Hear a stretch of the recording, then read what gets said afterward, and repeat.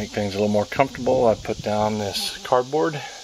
When I'm doing these things, I try to use Nerdle gloves, and that's because they're pretty durable, a lot more durable than latex, and I already have these for when I dump and do other things that are nasty.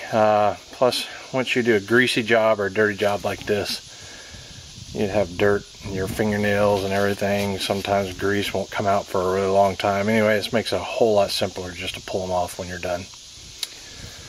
I've removed the wheel and I set it up against the other wheel over there. And I want to take this chance to show you how I jack the fifth wheel up for situations like this.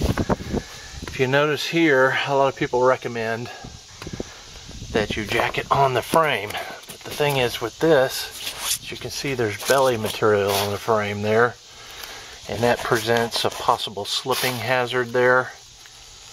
Plus, if you get too close, there's this 2-inch square spacer that is used specifically on these Grand Design models to allow for a 16-inch wheel conversion. So this part's really for the people in the forum, but I'm not an advocate for jacking on the frame anywhere. You know, see, your frame goes in a good ways before it hits the T, and you know, I'd hate for someone to get, you know, put it a little too far out and break through the belly and the thing come crashing down. So what I do is I jack it up just high enough to get the wheel off at the U-joint area there, and all the way to the fifth wheel is right here on this part of the axle, and this part of the axle is thicker than the other part of the axle down there. At least that's my understanding. So that's what I do. I jack it right there, right or wrong, that's what I'm doing. And I put also an additional safety measure in case this busts. I'd rather bend the axle than to potentially fall or do really bad damage to the rest of the RV. I think an entire axle assembly is maybe $500 or $600. So if it falls, I'd rather pay the $500 or $600. The first thing you want to do is remove this cap here, this grease cap. It's got a rubber ring there, and that's for quick access to the Easy Lube function that I will never use. So the way I'm going to do that is I'm going to take this rubber mallet and pop on it like this as I turn it, and it'll separate from that, and I can take it off. After you pull the cover off, the next thing you got to do is remove the cotter pin. The cotter pin is keeping this castle nut from turning, and see, you can even see it's turning a little bit with just my finger. But what you have to do is remove that cotter pin. But right now we're getting into the greasy part, and everything you touch is going to be really greasy. So I always bring, not always, but it's not like I do this all the time, but I got lots of Walmart bags and paper towels there, and I'm going to wipe as I go and stuff in, and continue to keep my hands as grease free and my gloves as grease free as possible as I do this. So I'm going to remove the cotter pin and the castle nut.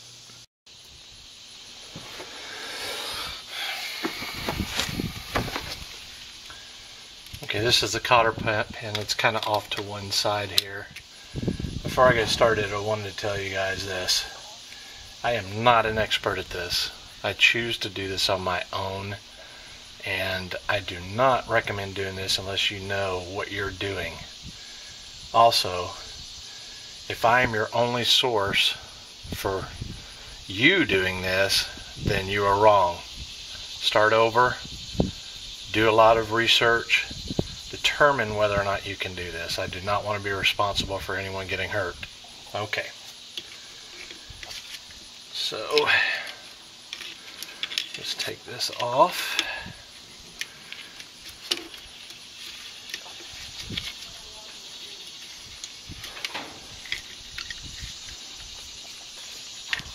There we go. Put it in the trash right now.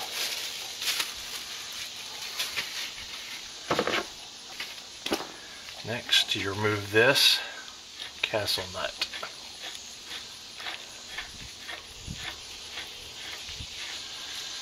Right behind this castle nut there should be a washer, and right behind the washer is the front part of the bearing. Now there's the washer right there. It was held in onto the castle nut with grease. Anyway, this bearing is trying to come out. Normally I just grab the hub and pull it, but it's trying to slip out before I set things down, so I'm going to go ahead and pull it on out. There you go. And I'm going to put these over to the side here because we're going to repack those and clean them up and then repack them. Clean the excess grease off.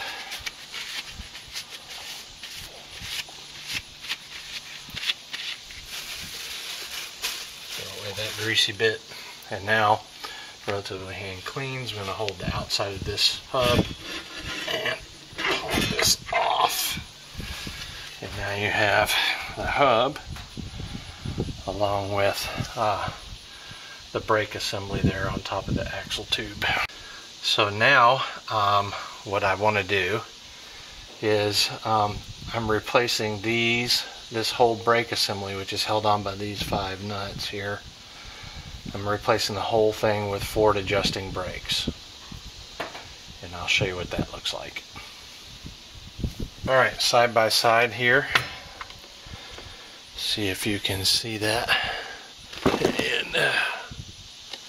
Okay, I'll bring it in front of. This has this cable here, the other one doesn't, and it has a spring that comes around to this metal piece underneath here, and as the brakes are applied, somehow these ingenious folks get it where it ratchets this tightening wheel here by itself on adjustment.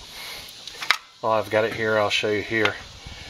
It says left hand here, and it also says left hand here.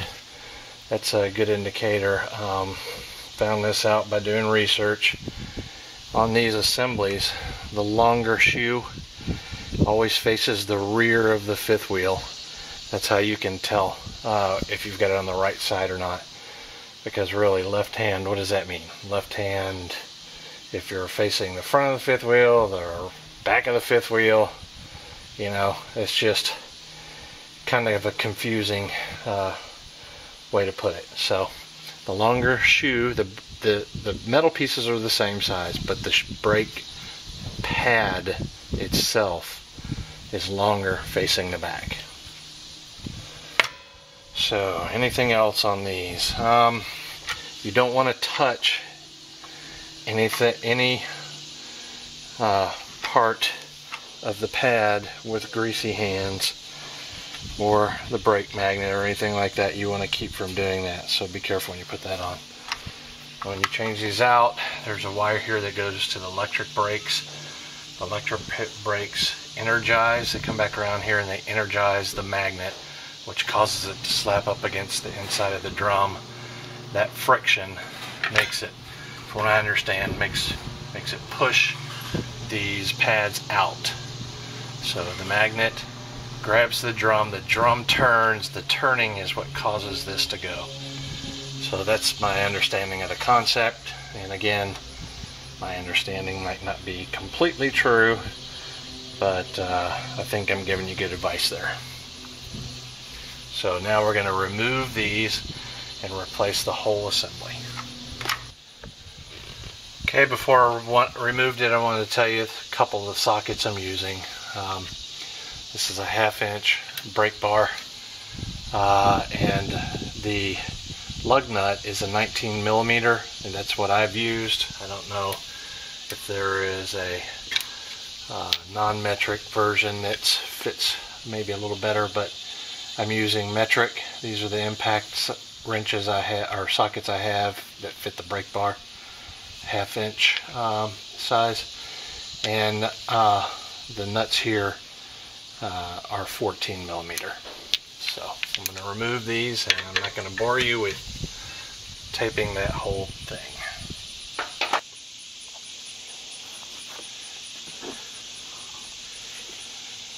Okay, what I want to show you here is when you pull this assembly out, you'll notice that the wires will be attached here. And you got to think here. You can see not only attached here, they also go into the axle, which I'm assuming goes all the way over to the other side, this wire here.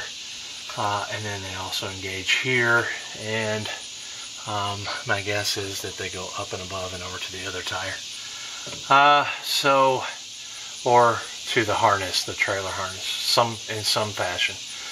But what you want here is, in case you want to reuse this later, since it's still a good assembly, you want to leave some wire here. So I'm going to cut it here and leave enough wire where I can splice the new hub into it right there. Okay, I've cleaned up the component area here, spindle, and cleaned it with this. And I also stripped the wires that I'd cut here, and now I'm going to attach the other brake assembly on there and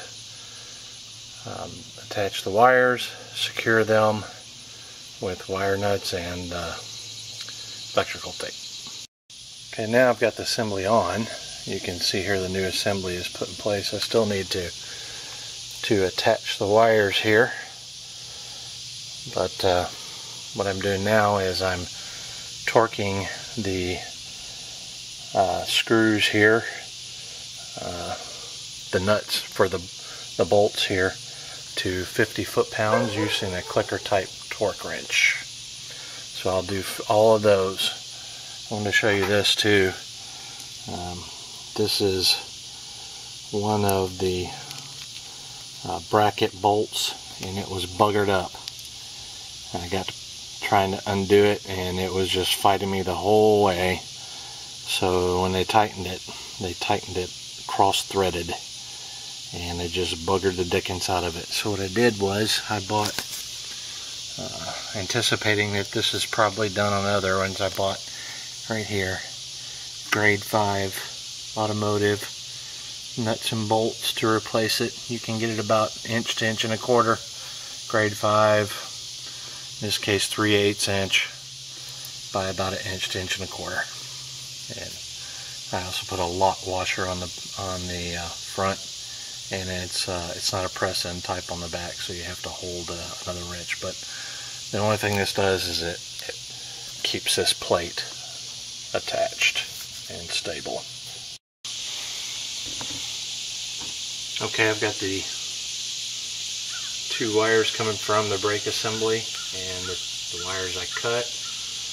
What I do when I attach is I fan the wires out, and these don't matter which one's connected to which from my reading. So you fan it out, each one's fanned out. That way you can put the small individual little wire strands and intermingled amongst each other here. And then you twist it, and then you put a wire nut on it. As such, I'm doing this without gloves because it's a little more delicate. And the same with the other one. Put the wire nut on.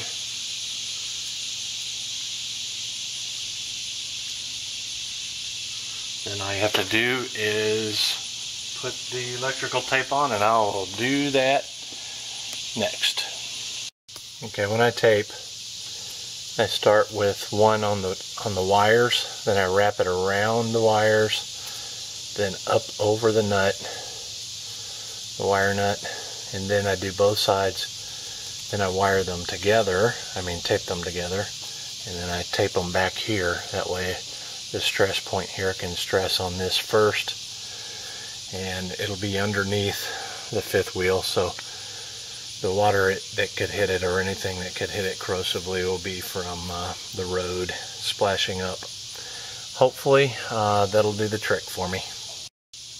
Next thing we need to do is remove the old brake seal, and this, every time you repack bearings, you should replace this brake seal.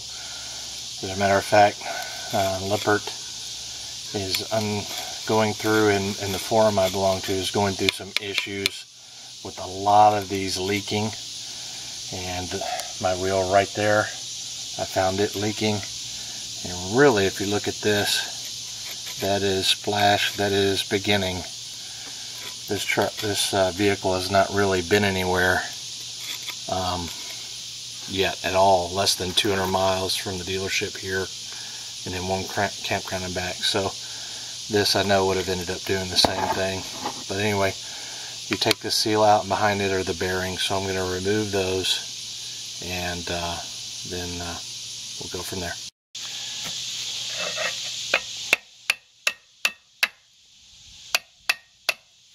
Alright, it's working. Hope you can see it.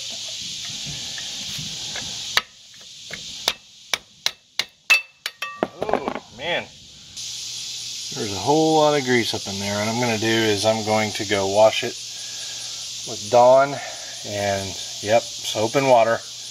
I'm going to get the dirt dauber pieces out here, the brake dust off, and all the excess grease from the other grease type out. And then when I'm done with that, I will spray it with cleaner and get it all ready for new packed bearings. Okay, these are them after being cleaned up, and there's no grease residue on there. It feels rough. There are small remnants of dirt dauber there, but there's nothing traveling in that area. So it's all traveling in here, and there's, see my finger here, in here.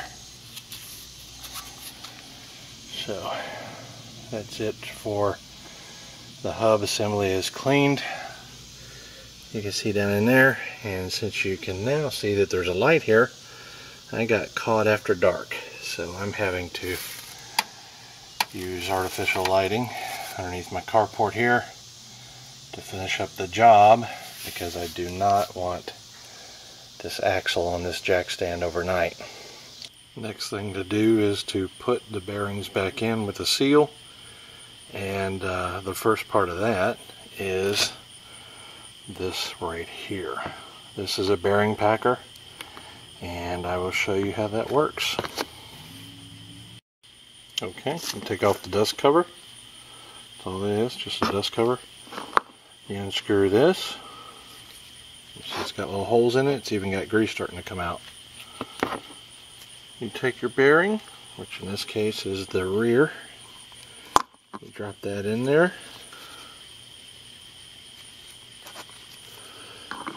Put this back on, and you press until you see grease coming out.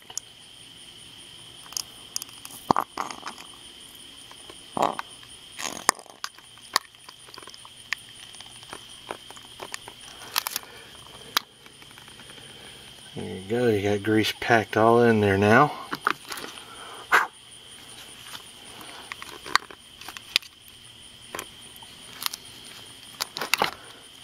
Push it for extra measure.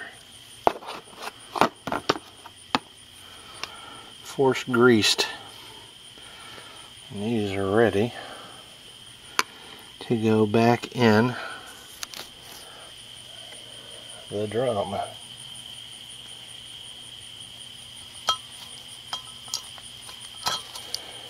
And now to put in another seal after I get cleaned up. So, okay, you put a new seal on top, and what I see people doing is putting a board over it and using the rubber mallet,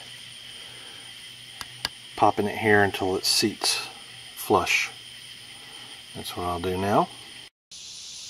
New grease seal is in place. Well lubricated rear bearing behind the grease seal there, and I put some grease on the outside here. You got to be careful. I think, it's my belief, if you put too much here as you're pushing it on, you could push grease back behind the seal and lead to potential contamination on the other braking components. So now put the hub on. Okay, now that we've got the hub on, I'm going to use a screwdriver and I'm going to put some extra grease in here gently. Just using a 5-head screwdriver. I want some extra grease in here, but I don't want to use the Zerk fitting to add it.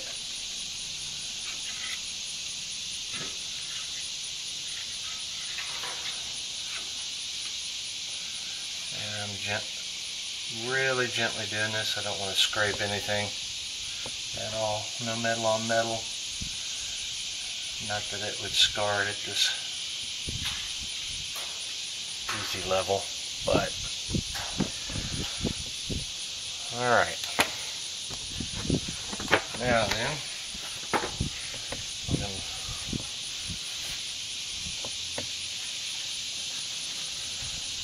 clean off my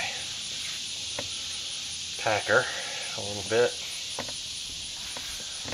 and I'm going to put it back down in the packer holder, grease holder, and screw this. There you go. And put in the front bearing, small side down,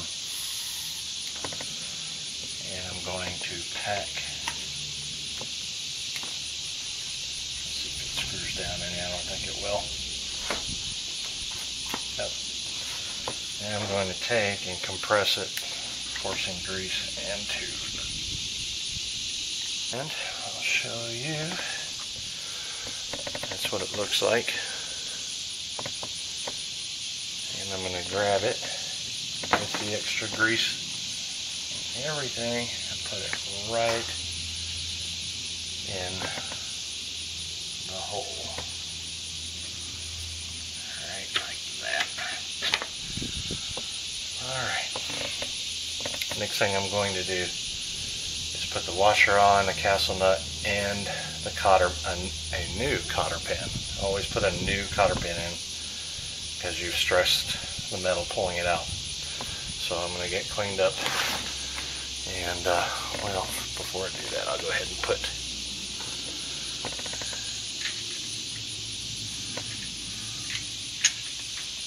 the washer on and the castle nut.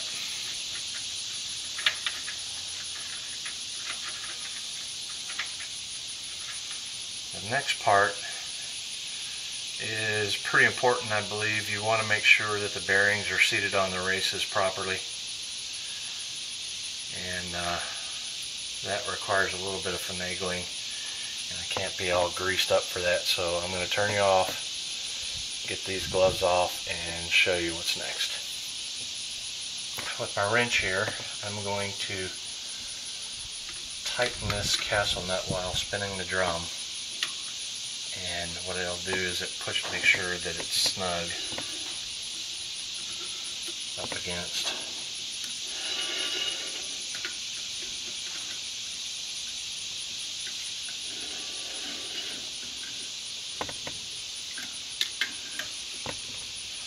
Okay, it's pretty tight. I don't want it this tight. So once it's snug, and you've seated everything inwards, then you undo it by hand, or you undo it, and then all you do is you tighten this. See how I've got it here loose? All you do is you tighten it just enough so the cotter pin can enter, and I believe that is just about perfect right there. And I'll put a cotter pin in, and then I do have to take my gloves off for this, and I'll show you that. Okay, you can see the cotter pin's in place. It's bent around. It's between the castle slot here and here through the end and wrap back around so the cap will fit on. And that's what I'll put it on and tap it in place with my rubber mallet.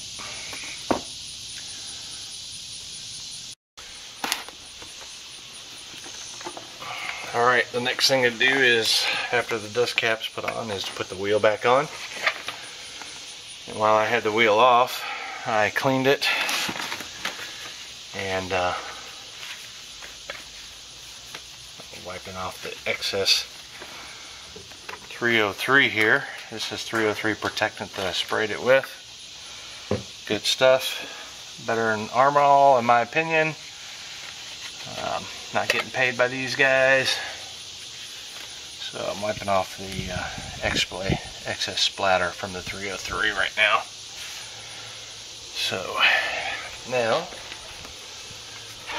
put the wheel back on. And after you get the wheel on, you need to torque it into place. And I'll do that. When you torque these, you need to get one of these braking torque wrenches, and the torque is in 3 stages. You start at 20 to 25, and you do it, start here and then across, and then next to it and back across, and then next to it and back across, so that you're tightening it down and across from each other to 20 to 25 foot-pounds. Of course, the wheel can't be moving while you're doing that. And after that, you start the pattern again at 50 to 60 foot-pounds, and then the third and final one is 90 to 120, and that will set it in place. I'll go ahead and tell you what the manual says too. It says after 10 miles you should check the torque. After 50 mile, let's see, 10, I think it's like 10, 30, and 50 you recheck the torque. So it's good to have one of these torque wrenches, and they operate by screwing up. But anyway, get you one of these. I'll put these on and torque it, and while the wheel is free, I'm going to show you how to adjust the brakes so that you get the initial friction needed as the starting point for the forward adjusting, automatic forward adjusting, which is the type of brakes I have, forward adjusting brakes.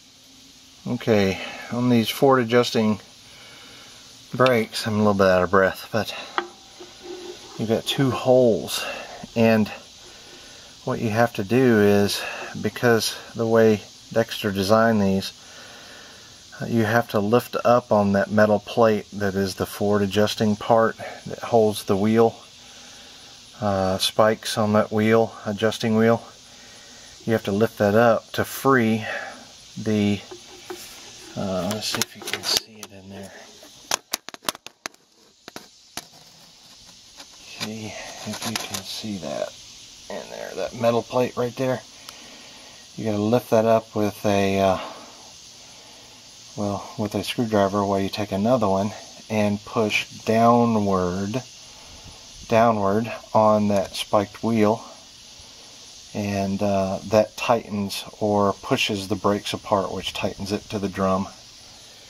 And these are the 2 tools that I'm going to use to do that. One is a long flathead screwdriver, which I will come in at this angle to do, just start here and push up, which is essentially taking the wheel and turning it downwards. And I will use the short one here to go in here. Let me see if I can show you this part. Let me get it. Okay. See how I'm pushing it out of the way? That's how you do it. And you go in the same hole with the long screwdriver to flip the wheel. I can't do that and hold the camera. There's no place under the 5th wheel to put the camera this close. So I'm going to do that now without you. Got brake adjusting in the back. That can get to be a little bit of a pain in the butt, but while you have your brake assembly off, go in from the back there and try it, and try it to manipulate it, and you'll see what I'm talking about. It's really not that hard to do at all. So give it a try. And if you need to, bring a shop light, especially in the daytime, so you can see the wheel better, because the cavity is behind those two slots. Can be dark, as you kind of don't want to be shooting in the dark. You want to see what you're doing. But that's pretty much it. I will go ahead and torque these down with the torque wrench, and then that's one down and 3 to go.